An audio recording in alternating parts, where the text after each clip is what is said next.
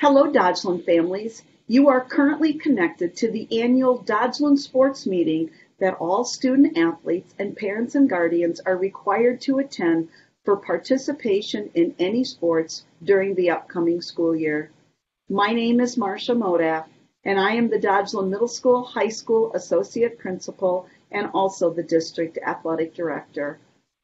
This presentation has been pre-recorded and is being provided virtually to all Dodgeland families in response to the COVID pandemic, since we cannot provide families this face-to-face meeting at school and also maintain safe social distancing for everyone. This presentation will provide student athletes and their parents with the information related to participation in sports as a Dodgeland student during the 2020-2021 school year. I will be sharing information about concussions paired with a short video. Concussion education is required by Wisconsin state law, and it requires a yearly concussion education for every athlete and their parents.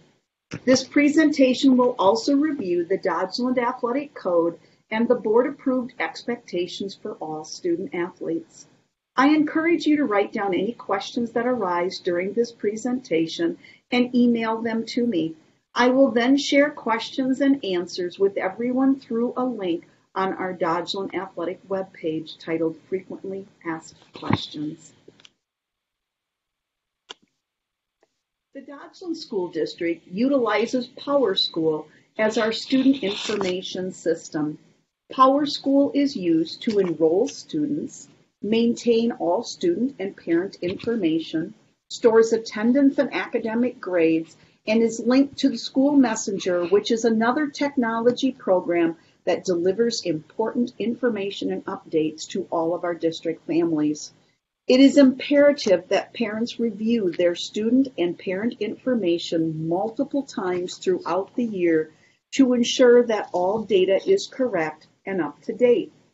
Use your parent login information to access your child's PowerSchool information, and that login is the same as in previous years. If you cannot remember your login information, please call the school and Mrs. Benz at extension 1010 will gladly assist you. If you did not receive a text and an email message reminding you of tonight's meeting, then your phone information in PowerSchool is likely incorrect. We will be sending out e-registration information in August along with school updates throughout the year. Your careful review of all PowerSchool information will help ensure accurate and timely receipt of electronic school updates. Our school website continues to be updated so as to provide everyone access to a wide array of information, including athletics and their schedules. All documents and forms that I will talk about tonight have links on the website for quick access. All school-based events are also listed, and we utilize a calendar. What I have shown on the screen is a picture of our school district website. If you go to the schools tab and click either high school or middle school, it will then take you to that specific school's site. I've selected high school, so as you see below, Dodgeland High School is listed. In order to get to the athletic information, click on the extracurriculars tab, and athletics comes up as a choice, and if you select that, it will take you to our athletic web page. This is a picture of all the links for the forms and documents that are provided on the athletic page. These are going to appear underneath an athletic update and information. So if you just scroll down, each one of these links are available to you. They are also available in Spanish form. Not every document, but numerous documents are available for families in that format.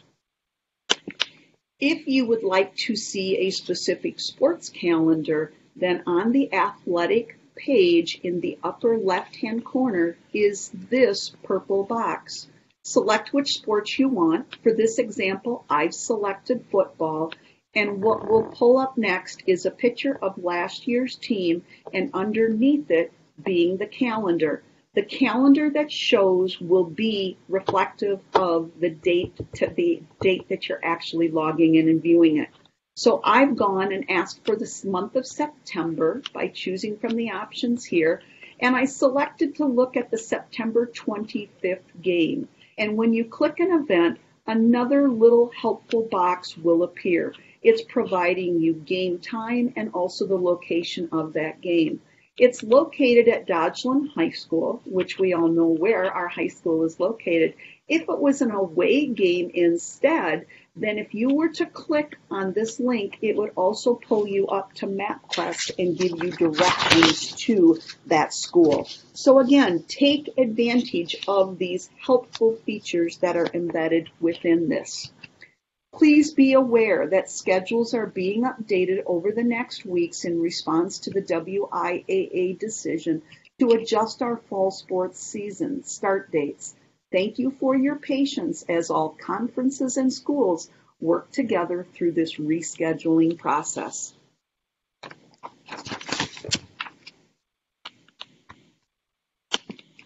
Dodgeland is a member of the WIAA, which is the Wisconsin Interscholastic Athletic Association.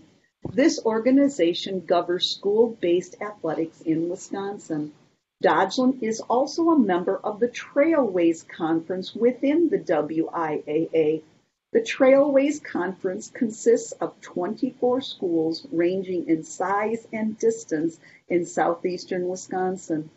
Schools are assigned divisions within our conference for sports, and those divisions are based on geographic locations. Also, schools within our conference sponsor numerous co-op programs with other schools, so please be aware that certain schools are going to be the host schools for these co-op programs. Football conferences were realigned across the entire state last winter, and our football program is now a member of the Eastern Suburban Conference. This realignment was done to group schools with opponents of similar high school enrollment. Our new Eastern Suburban Football Conference consists of Cambridge, Clinton, Dodgeland, Markesan, Marshall, Palmyra Eagle, Partyville, and Waterloo. This year, we did have non-conference games scheduled against Trailways opponents Deerfield and Cambria-Friesland, but since weeks 1 and 2 are not going to be played, we will be looking at getting games rescheduled with these other Trailways opponents for the 2021 school year. Our boys and girls soccer programs are members of different conferences since the Trailways Conference does not have soccer-based programs. Our boys team competes in the Capital Conference and the girls compete in the Flyaway Conference. For middle school athletics, our athletic programs compete in 2 different conferences, and it depends on which sport.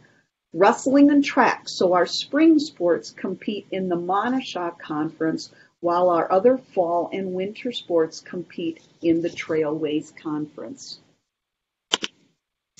Regardless of the conferences our teams and athletes compete in, Dodgeland follows all WIAA rules and procedures. Each year, the WIAA distributes an eligibility bulletin, which I then distribute to all families. It is one of the links on our athletic website. This 4-page document identifies all eligibility requirements for participation in athletics. Parents must acknowledge they've received access to this document on the 2-page signature page, and again, a link to this signature document is provided on our athletic page, and I'll be talking about those in a little bit further in our meeting. The WIAA rules overlap with our Dodgeland Athletic Handbook and our Code of Conduct. The WIAA expects all parents and community members to follow the chain of communication, which begins first with the district's athletic director. So if you have a question, if you have a concern, please contact me first. If you do make a call to the WIAA, They will direct you back to me. So again, please just initially address those questions with me. Since 2012, a Wisconsin law requires all student athletes and their parents to receive concussion education prior to the start of any practice. Concussions are a serious injury to the brain, with each person responding differently to these impact-based injuries. I have a video for you to watch, and it will provide you a thorough explanation of concussions, identify the common warning signs, and also explain the treatment needed to recover from a concussion. This is a concussion. A concussion is a type of brain injury. You can't see it. You may not have a bump, a bruise, or even a scratch on your head. All that has to happen for you to get a concussion is for your brain to move around inside your skull. You don't even have to get hit on the head. A jolt or hard slam to your body can make your brain bounce back and forth against the inside of your skull. Getting a concussion doesn't always mean you get knocked out. Less than 1 in 10 people who get a concussion ever lose consciousness. And you can get a concussion in any sport or physical activity, even skateboarding, biking, or snowboarding. The number of sports and recreation concussions every year could be as high as 3.8 million. That's more than the total number of hairs on every monkey ever shot into space in the last 50 years. So what do you do if you feel like you've got a concussion? You could have symptoms like confusion, headache, dizziness, nausea, fatigue, or a general foggy feeling, like your brain has a bad Wi-Fi connection. It's important to report it to your coach, your athletic trainer, your parents, or even a teammate right away. Otherwise, you may end up like Mike. Mike played football. Mike was the team's star player. But after he got a concussion, he continued to play as if he was okay. Bad idea. Since then, things got kind of funny. He thought he was fine, but Mike started having headaches and had a hard time doing the things he used to do, like playing video games. Mike should have told his coach, athletic trainer, or parent and got himself out of the game right away. If you think you may have had a concussion, it's important to see a doctor or a medical professional with experience in sports concussion and not return to activities until they say it's okay. Your brain needs to rest in order to heal. If you don't rest, you could wind up like Jessica. Jessica was an all-star softball player, straight A's, busy social life.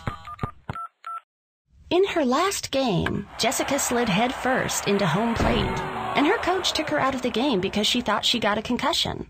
But she didn't make the right decisions after the game. She didn't get checked out by a healthcare professional, tell her parents about her symptoms, or take the time to rest her mind and her body. Pretty soon, things got weird for her too. Her social life suffered and she started to forget things, like her date with her boyfriend. So if you don't recognize a concussion, report the symptoms, and take the time to rest, you could miss out on a lot in school, in sports, and in your social life. Concussions can make you moody, too. You might get angry, cry, or act just plain weird for no reason. And you may not even enjoy doing the things you used to like doing. Take the time to rest up completely after a concussion. That may mean no driving, TV, internet, texting, or video games. It's not fun, but it will get you better faster. So, if you think you might have a concussion, remember to 1. Recognize. Know the symptoms and signs of concussion for yourself and your teammates. 2. Report. Tell your coach, athletic trainer, or parents about your symptoms. Get out of the game. Staying in could make it worse for you and your team. And 3. Rest. That means taking time off from sports, your usual activities, and maybe even schoolwork until your doctor or other medical professional says it's okay. But don't worry. Your teammates will step up while you're out, and your teachers can help you. Check out the website for more info on how to get over a concussion and get back in the game.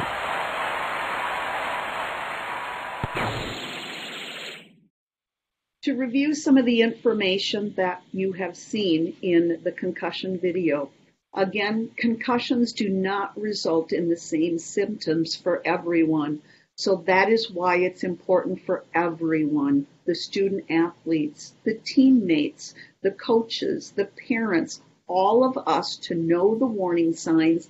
And if we see this in an individual, including ourselves, then we need to report this to a coach, to a licensed athletic trainer, to a parent. Students then also come to me at school and let me know, especially if it's later in the night after a game has concluded or if it's the next day at school and they're not feeling well.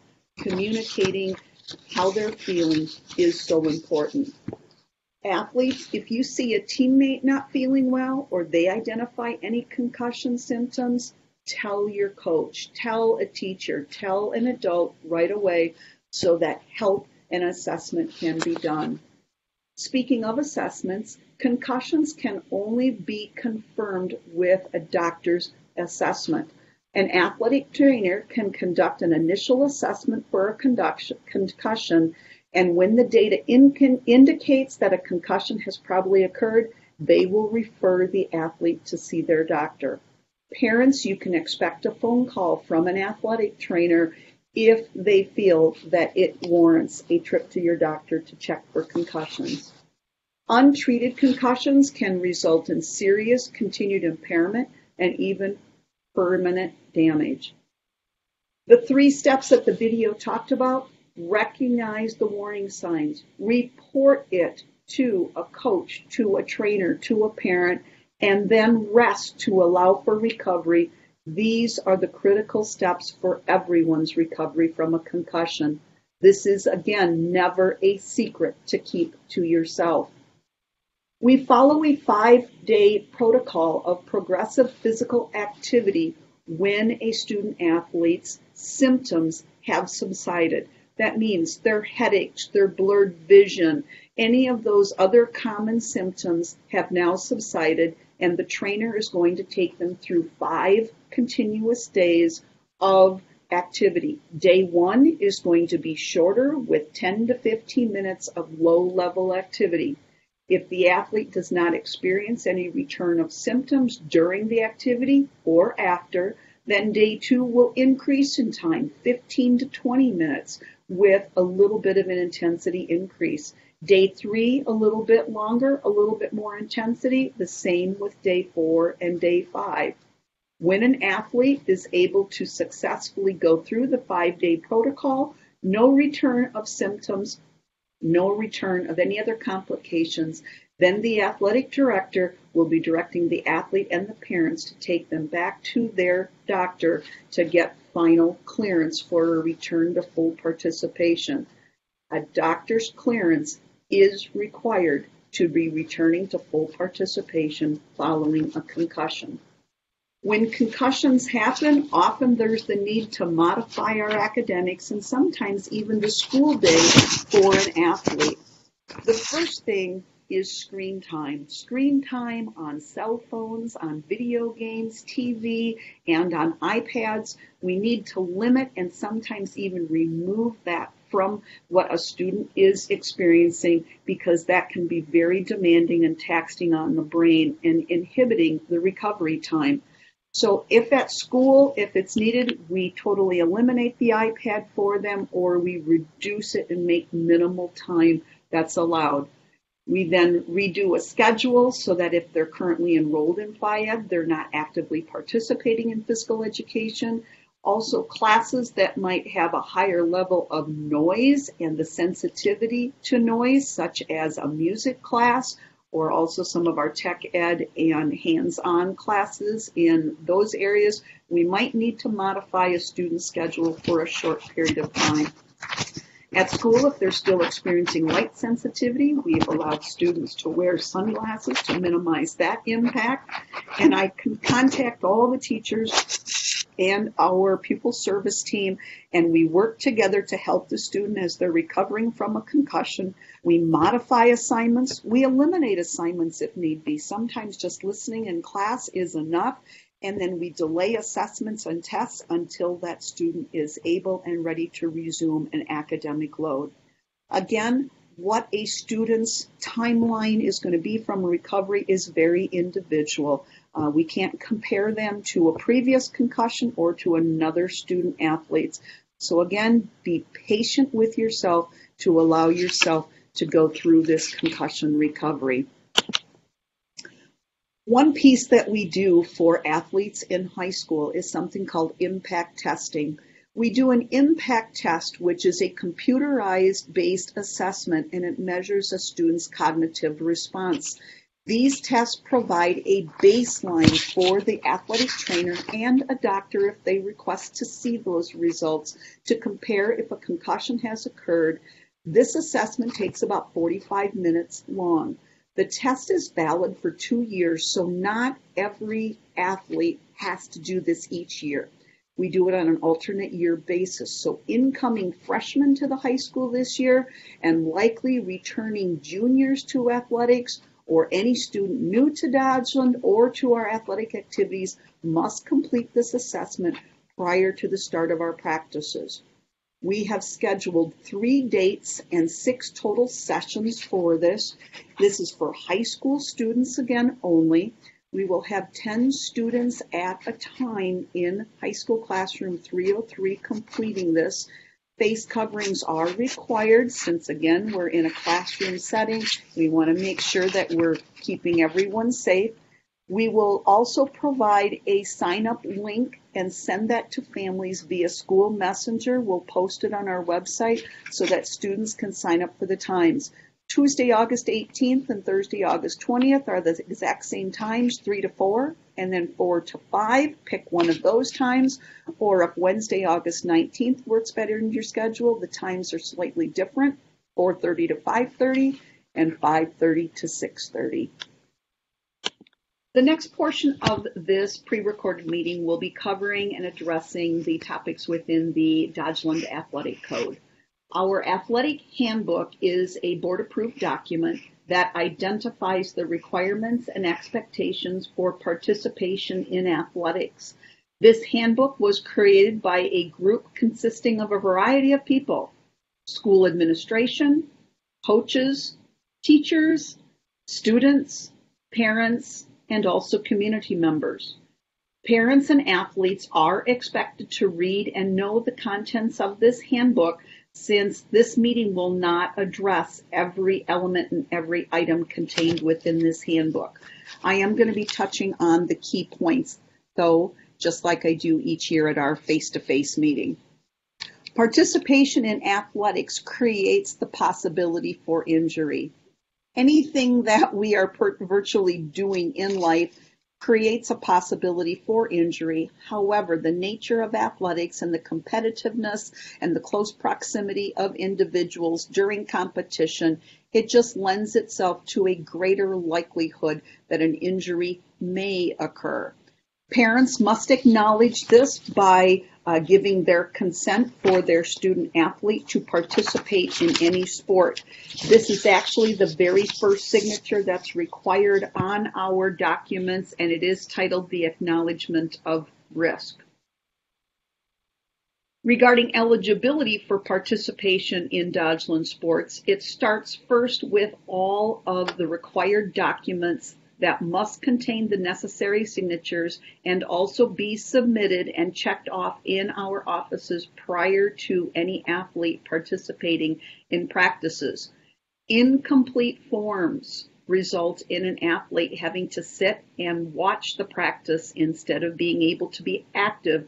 So it's important that parents and athletes both share in the task of double checking all documents to make sure all information is completed and all signatures have been provided. Let's take a look at some of the forms that need to be completed since we are not having the face-to-face meeting to be able to look at these. Right? This is a copy of a new physical form. The form that is on our website also contains a 3-page medical history that you complete and provide this to your doctor. This is the final page, and if you look at the top, it is the clearance form. This is the absolute must document that we have to have. Parents, you can fill out this top portion. This middle portion is going to be completed by the doctor. Please make sure that there is a date of the evaluation that's included. There's a lot of lines on this document, and sometimes that's overlooked. This portion right here, before we get to the signature, is what parents need to complete. This is your parents' place of the parents' place of employment, their family physician. This is your medical insurance information. And at the very bottom, it is crucial that we have a parent signature and also a date. If your child did not need a new physical this year, instead they had one last year, and this is their second year, they're able to use an alternate year card. So this is what that document looks like. Again, put the physical date in the upper left. This was recorded on the mailing insert that you should have received earlier in July. And again, complete all the information, including all the medical coverage information. We may have some families that this was the summer for them to get a new physical for their student athlete, but the doctor's offices haven't been able to handle all of those requests due to the COVID situation. The WIAA has granted a short-term resolution to this, and this document is a WIAA physical extension form. Link is available within our athletic documents. This is just a portion of a one-page document that you need to complete, and this document would allow your child to start practice with their teammates, and the parent still needs to schedule a new physical yet this fall or as soon as possible with their physician. The next two sheets are ones that I've always Xeroxed in purple. So I've referred to them year after year as the purple two-sided document. This is the top half portion of page 1 that is the parent's acknowledgement of risk, and the bottom portion is the parent and student athlete acknowledging the existence and requirements within our athletic code. This page would be the back side of that two-page document. The top half is verifying about the concussion education signature locations for both the parents and student athlete.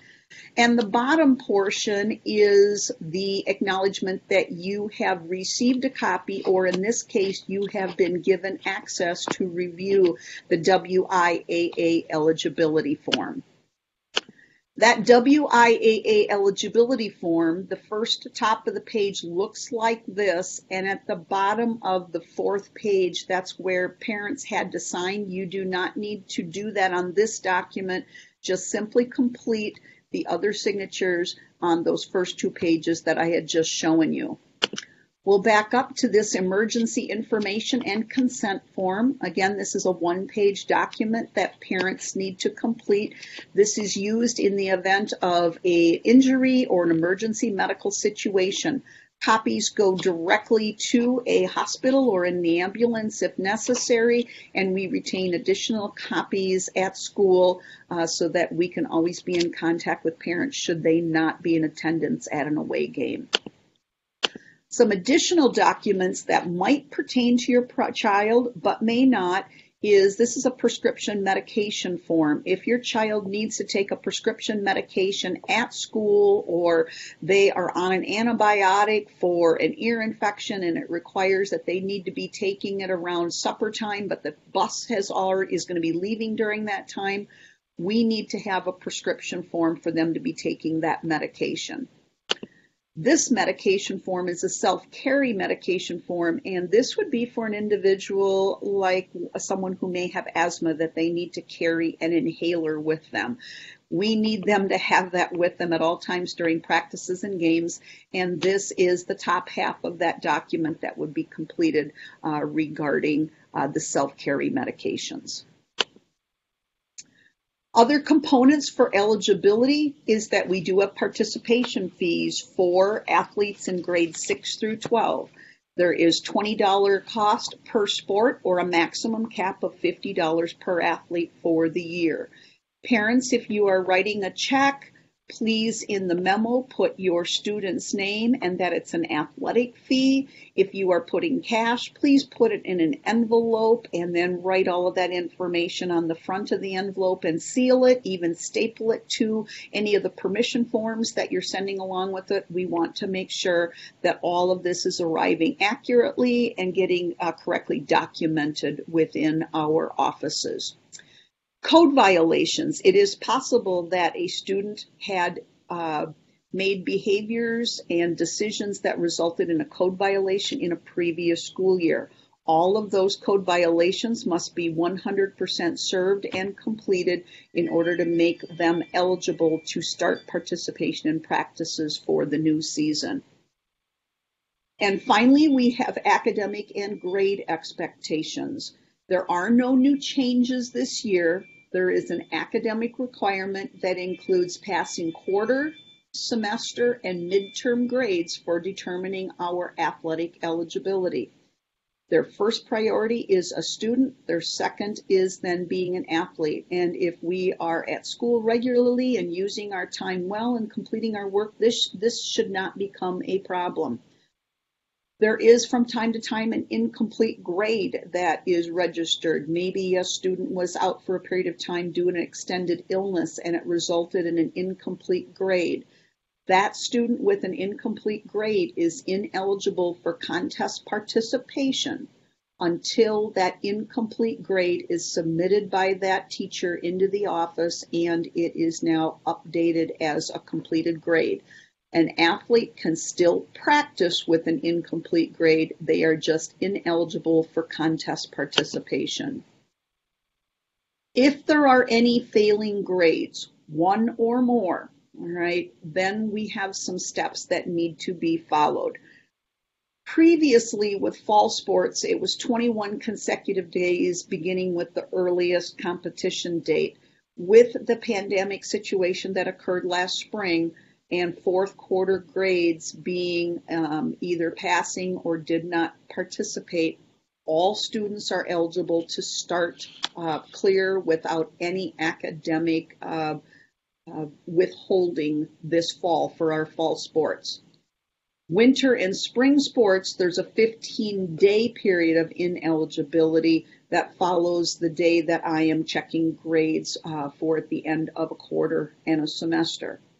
We also do midterm grade checks, and those grade checks are important so that parents are also able to be following and know if their child is struggling in any particular class. If there is a midterm failing grade in one or more class, it results in a 5-day suspension from competition, but again, they're allowed to practice. So at the end of a quarter or semester, if there's a failing grade, it's 15 days of ineligibility. And at the end of midterm grade checks, it can result in a 5-day competition suspension. Regarding these periods of ineligibility, whether it's a 5 or a 15-day, we have a student responsibility here. We want to help them with using their days well, with tracking their assignments, and also fostering good communication between them and their teacher. So any student who has a period of ineligibility are going to be given a grade slip, and they need to take that to their teachers, get signatures with grades listed, and they return that back to me. If a student is on a 5-day ineligibility for a midterm failing grade check, if they bring that first sheet back to me and they have all passing grades, they could become eligible for competition then again after those 5 days. If they come back to me with any failing grades listed, their ineligibility continues for another 5 school days. And then again, they are going to be continuing a weekly grade check with this grade document, taking it to their teachers. Once a student has regained their academic eligibility for competition, we haven't just completely cleared them. They are able to compete, but now we're also following up with 3 total weeks of grade checks for this student. Research shows it takes at least 21 days for us to retrain ourselves and reestablish good positive habits. So 3 weeks is 21 days. So that's why this grade check with taking this grade document to their teachers would continue for 3 consecutive weeks. If they have 3 consecutive weeks with all passing grades, then they no longer have to do the daily grade checks. However, if there's a failing grade at any point during those 3 weeks that is written and documented by a teacher, that student athlete becomes ineligible for competition for those 5 days, and they restart this whole eligibility process again. We are really trying to help our students be successful in the classroom and taking care of their academic responsibilities, and we appreciate the parents' help and support with this matter as well. Regarding eligibility linked to behavior, the code of conduct violations do impact competition eligibility, and the behavior expectations fall within the riding a bus, falls within any of our time here on campus, and also within classes. So if there is behavior that warrants a removal from class or being sent down to the office, it is highly likely that there will be a competition ineligibility for at least 1 game for that. So make good, responsible, respectful choices as students. School attendance is also another eligibility expectation for all Dodgeland student athletes. Students must be present in their school and into their assigned classes by the start of second hour, which is 8:36. If they are not present in the classes by that time, then they are not eligible to practice or compete on that given day. There are some circumstances, however, if communicated in advance to myself as athletic director and our office, that we can be making exemptions to this. Examples would be is if a student athlete has a professional appointment, such as a medical or dental appointment, that would impact their school arrival by the start of second hour. We just need an advance email and communication from the parent so that we know that they are arriving late, and they should also be arriving with a medical or dental excuse from that healthcare provider as verification of that appointment. There's also some other unique family circumstances that might occur throughout the year that, again, communication is important. Examples for those could be a family emergency, a family funeral, or as juniors and seniors are doing college visits, if they are going to be visiting a particular university or college, then communicating this information to myself and our office in advance, we can make these absences excused, and there would not be an impact on eligibility for practices or competition on that date. This is a sample of what our weekly grade check sheet looks like. Again, it is a document that the students fill out the class and the teacher's name. So now the teacher needs to just jot and write down their current percentage and grade, identify if there's missing assignments or behavior concerns, and then the teacher initials that. Regarding transportation, Dodgeland transports all of our teams, athletes, and the coaches to our away events. We also provide transportation home. If a parent travels to an away game and they would like to drive their own child home, that is permitted with the following guidelines. The coaches carry a binder with them which contains copies of the travel release form. Parents need to complete that travel release form, a new one for each and every event, and then make sure that the coach is given that. There also has to be a face-to-face exchange with the coach at the away events. We need to know for sure that that athlete is going home with the parent, right? There are also times when possibly an alternative transportation home needs to be arranged because a parent couldn't be going to that away game. It may be that an aunt, uncle, a grandparent is going to the game, or the parent has asked if their child could ride home with the parents of another teammate, all right?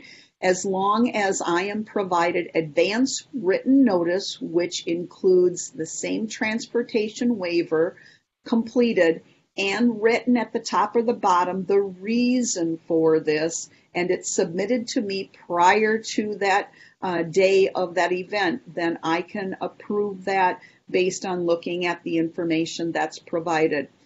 There are days where I might be gone because I'm at some type of workshop. I may have another previous meeting that's out of the district, or maybe there is personal illness or a family situation. This is why do not wait till the day of an away event to provide this advance written request to me. Please do it in advance, the sooner the better, so that we can avoid any of those types of conflicts that happen. On pages 6 and 7, it talks about violations. Violations within our Dodgeland Athletic Handbook are identified by classes.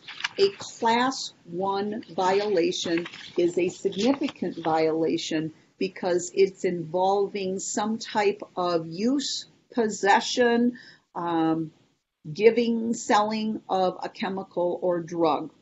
A Class 2 violation is a violation that is linked to the code of conduct and behaviors. So that could be physical behaviors, it could be the choice of words, it could be expressing profanity. There are a lot of different code of conduct examples that fit within this Class 2. So I'm asking that parents and athletes that you sit down and look at those types of violations, because there's one that cites about academic integrity and not submitting work that is your own, or plagiarism. I know the English department talks at great lengths about plagiarism and how to cite work and making sure it's authentically yours. There's also the importance to understand that in number 4, it talks broadly about displaying conduct that is out of the school and not representative of the ideals of what either the Dodgeland School District or the WIAA uphold. So again, make good choices regarding how you are representing yourself, both in words and actions, and this should not become a problem.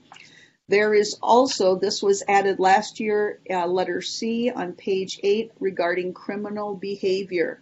That means if there is a criminal investigation that is currently taking place and or proceedings that are being scheduled, any types of court hearings and so on, a student athlete is suspended from competition during the entire time of that investigation and proceedings.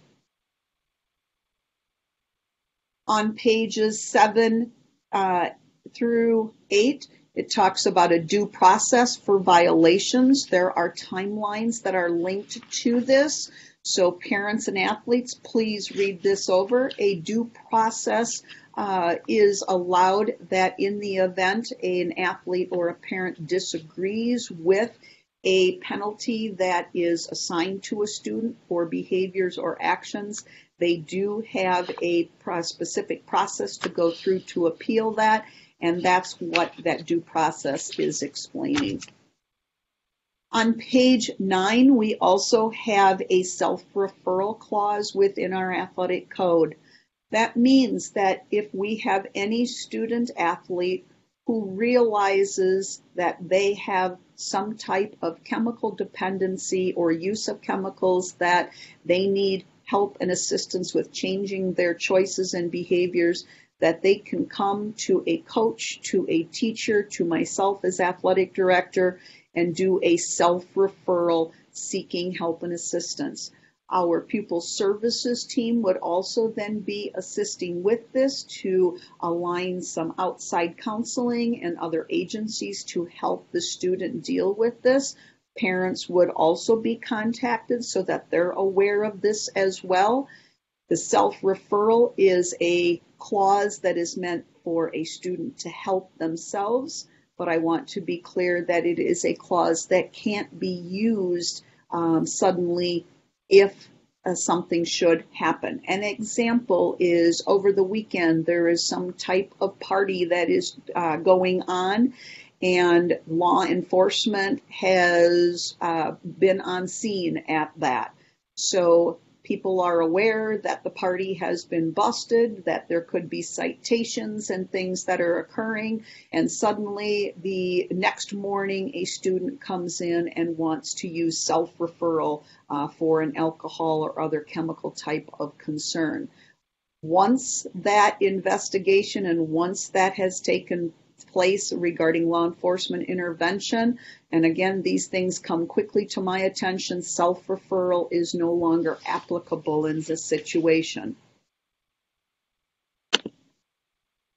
On pages 10 and 11, it identifies what are the penalties for the code violation.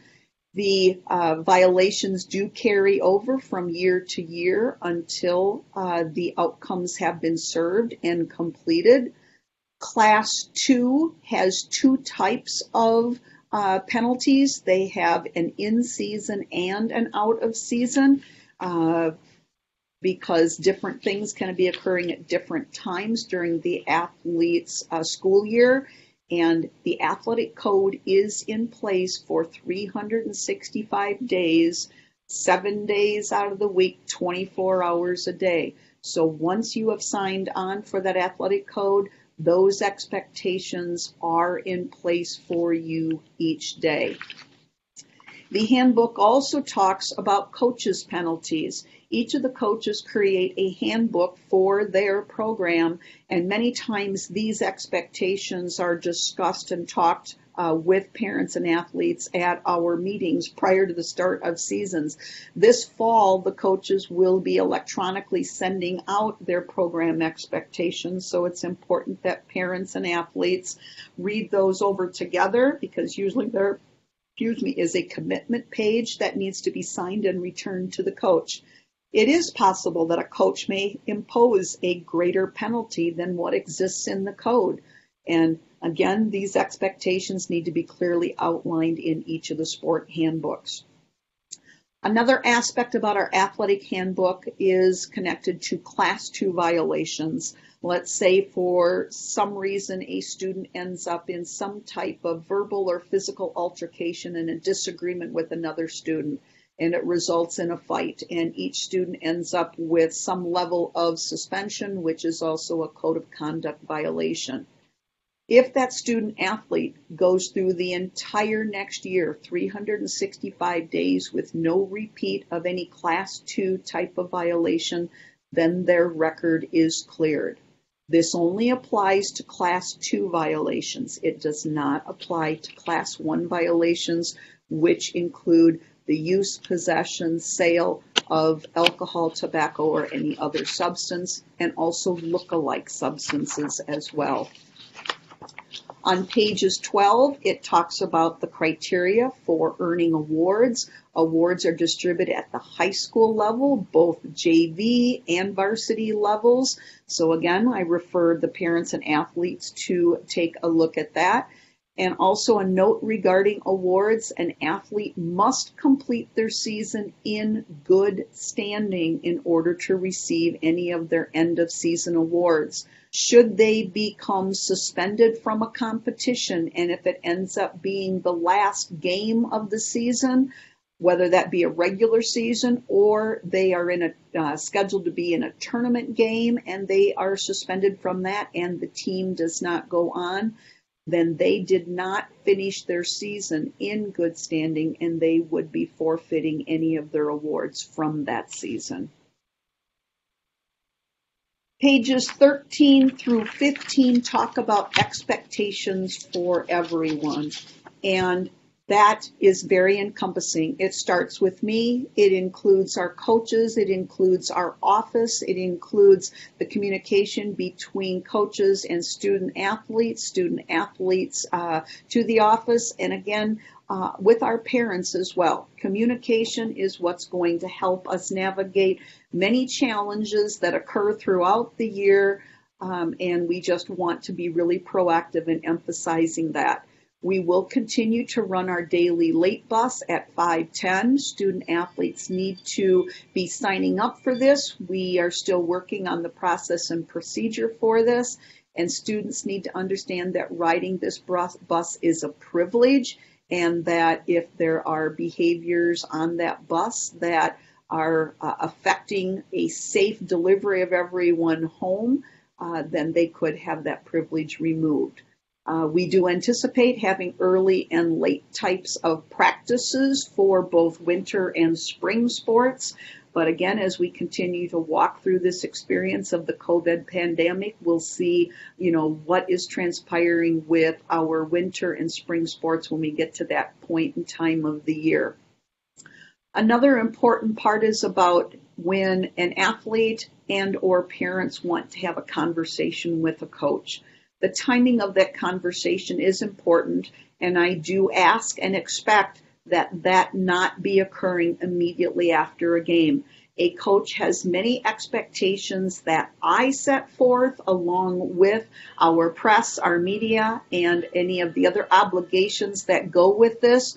So it's important that these types of conversations are not occurring right after a game, but instead let 24 hours then go by, and then make contact with the coach to sit down and have those conversations. I'm going to go back to one more piece here with expectations for everyone, and it has to do with sportsmanship.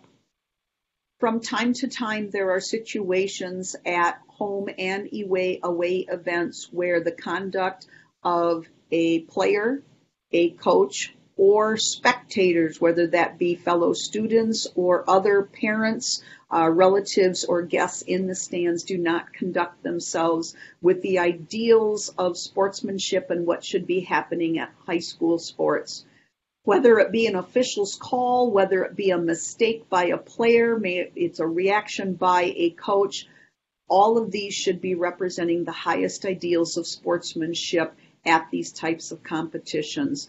So think about your word choice, think about your reaction. We are going to the games and we want to be present at these events to support our student athletes. And there's going to be times when our opponent makes an amazing play. Then accept that for what it is. They had an amazing display and were successful with that. Cheer on our team so that they are putting their best efforts out, and let's show the respect at the highest level for our student athletes of both teams, along with our officials.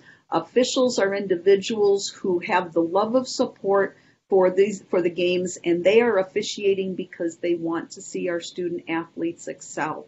All right, they are making quick, spur-of-the-moment decisions as far as what they are seeing. And many times their angle at the court and where they are gives them a completely different vantage point and view than what we may be seeing from the bleachers or on the end of the gym. So let's again show levels of high respect and high sportsmanship no matter what the circumstances are, whether that's occurring on our football fields, our soccer fields, out at a cross-country race, matches for volleyball, games for basketball in the gym, in the spring on the softball and baseball diamonds. It doesn't matter. Great sportsmanship should be occurring in all of these locations. Some additional information. High school students have opportunities to order letter jackets. I anticipate setting dates again in October and February because those dates of orders usually fall nice that with the Christmas holiday, that letter jacket can be used as a holiday gift. Students should be watching for signs and information on announcements and posters hanging up around the school. And also we will put this on our website so that parents would be informed as well. Season passes. I've listed all of the same information from previous years. However, at this point in time, we do not know what season passes or even attendance by spectators at games will be. We are moving forward in the state of this pandemic to try to provide practices and competition opportunities for our student athletes so they don't miss out on these opportunities. But we also have to be very realistic in what the number of spectators are and if spectators are allowed at events. Our Trailways Conference and many of our non-conference games, they cover many, many different counties where we travel. Within our own Trailways Conference, I believe we are represented by 7 different counties. So whether or not spectators could be present at a game is going to be determined by the Department of Health within each one of those counties. So at this time, I anticipate weekly information going out to families and being shared by coaches with the athletes so that they know once we start hopefully competing in games, whether spectators are allowed to be there or not. And it may be just parents only in some instances when we have to limit numbers. What I do know as a conference that we've talked about is that for any of our competition events, face coverings will be required, and that is to keep everyone safe. And we are also expecting the social distancing while we are at the games as well. A little bit of additional information. It talks about some dual participation here. Dodgeland is a member of the WIAA. Our middle school is not an official member, but we follow the same rules with one exception. It has to do with dual participation because often we have a club, a school, or a rec department activity that has some overlap.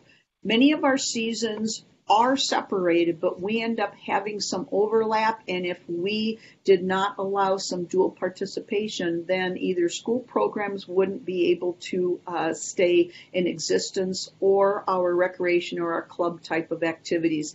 The best example I can give is the middle school boys basketball starts the mid to late October and goes through early December. And early December is when the recreation department basketball is starting. Just the flip happens for our girls basketball. They do their season in the fall and are wrapping it up usually before Christmas break, but then that's right before our winter break when we start our school girls basketball practices. And the last example would be the youth wrestling club and middle school students that are participating in our middle school wrestling program. Regarding competitions and amateur status, it is really important for our student athletes, this is both middle school and high school, to understand that when they have committed themselves to the current season of a school sport, then they may not participate in other similar activities outside in a otherwise recreation or fun run competition type of event. Examples that I've shared here are cross country and fun runs, football season and the punt, pass, and kick competitions, or during the basketball seasons when different types of free throw contests are taking place. The safest way is for a student athlete or parent to contact me so that I can review what is that event and would it violate an amateur status situation for any student athlete. We have contracted athletic training services, again, through our same provider. Many of you are aware that the Beaver Dam Community Hospital is now the Marshfield Clinic. It's the Beaver Dam location. Wendy Shebb will be returning as our licensed athletic trainer.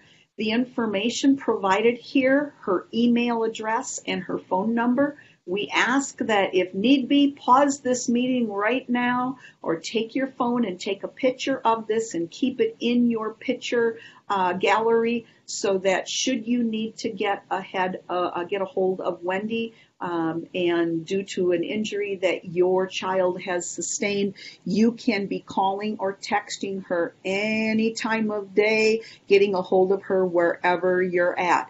When you leave a message, please include your name, the name of the student athlete, what kind of injury that they have, and what number is the best one to be reaching you at.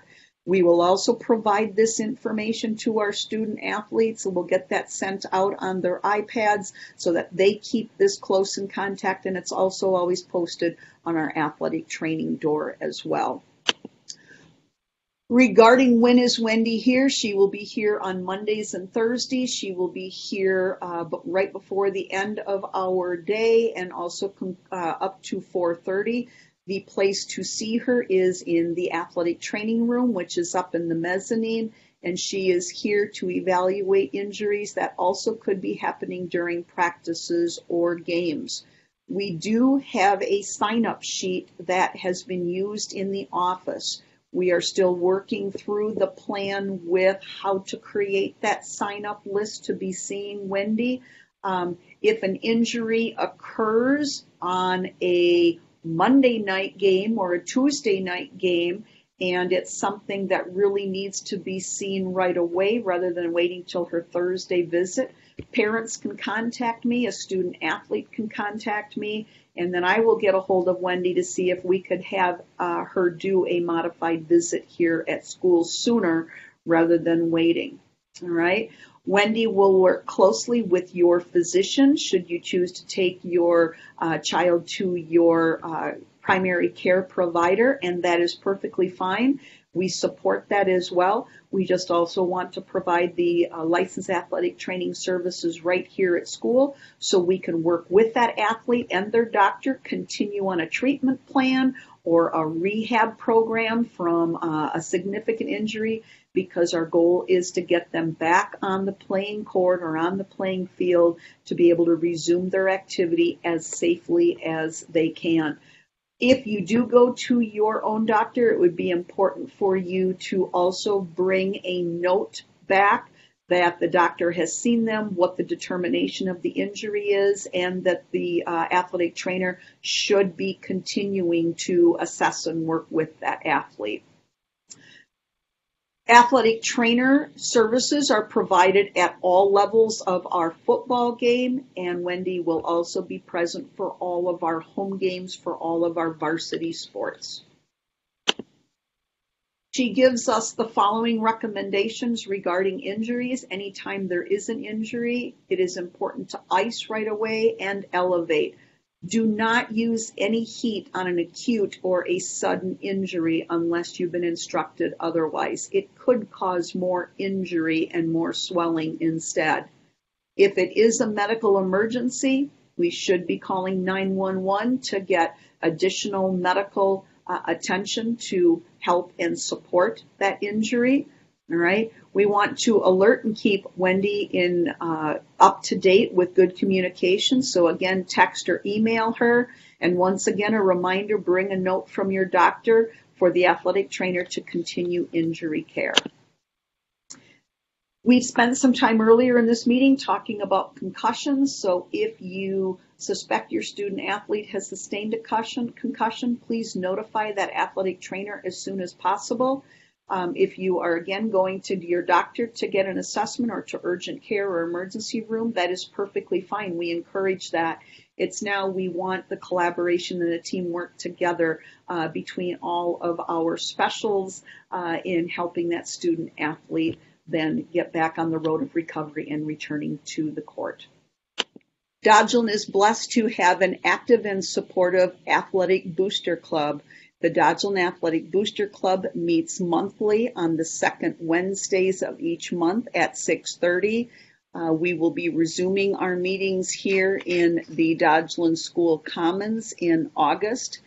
They provide a variety of fundraisers and events throughout the year, and these events need help and support of our parents and community members to help continue the support of our Dodgeland athletic programs.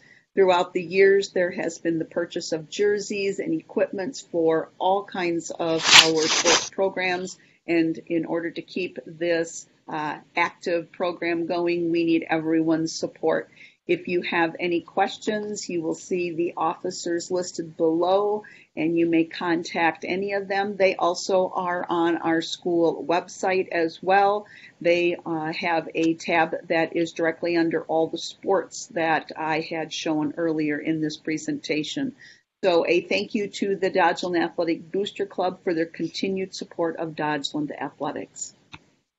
Before I get to the thank you with parents, I do want to touch on the start of our sports seasons. Many of you are aware that the WIAA Board of Control held a meeting last Thursday morning. It was a 3-hour meeting that was provided to people to watch via the internet.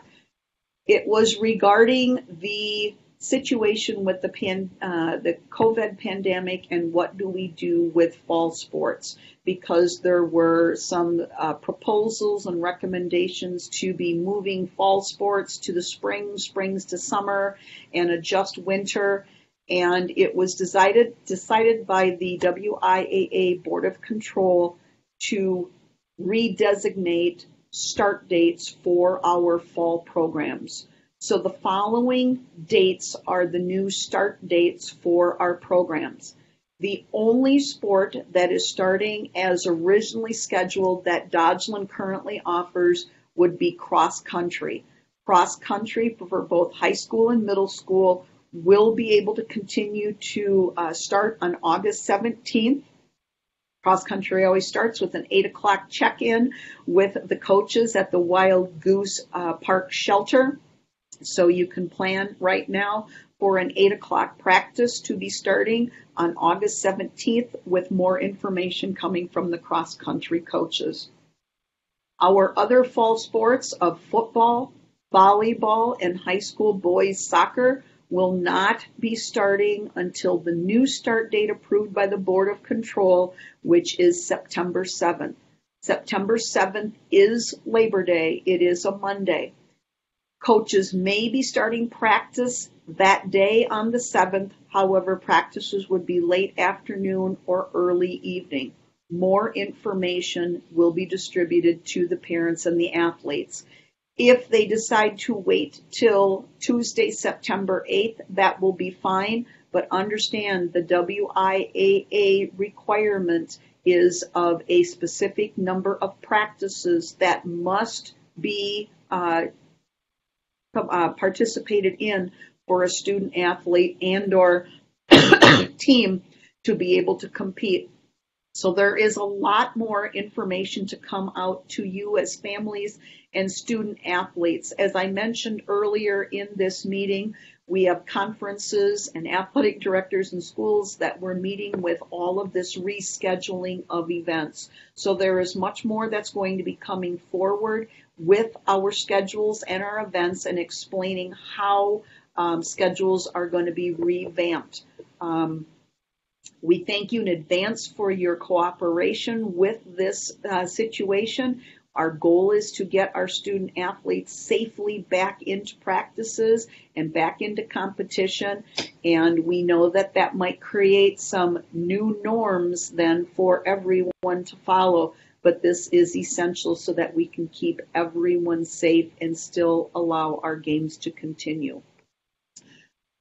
Coming back to my final thank you here for the parents. Thank you for logging on here tonight and for encouraging your child to participate in athletics.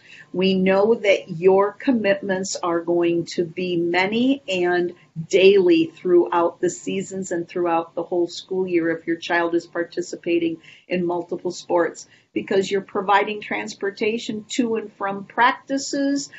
You're going to all of the activities in many cases. Sometimes you're helping prepare late meals for your family after the games.